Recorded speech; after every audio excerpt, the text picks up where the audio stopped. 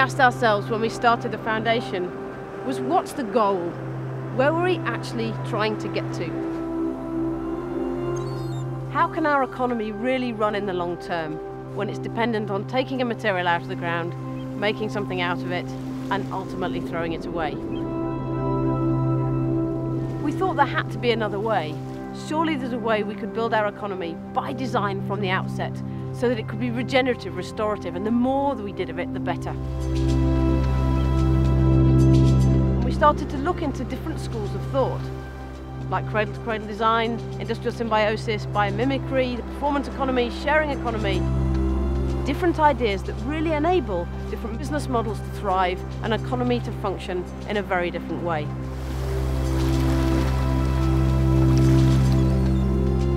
We chose to work in 4 areas. To inspire a generation in our work with education, we now have an international universities programme. With business, cities, regions and government, we wanted to catalyse change, to really find collaborations that can help this to be unlocked at scale. And then on analysis and insight, we wanted to work to prove the economic rationale for a circular economy. What's this worth to the global economy? Will it deliver growth? And we found that it really did. Growth decoupled from resource constraints. And on top of all of that was communication, taking this out to a broader audience in an innovative and creative way to help people understand just what an incredibly different economy we can have if from the outset we can design it to really work in the long term. And we've seen incredible momentum building over the last few years.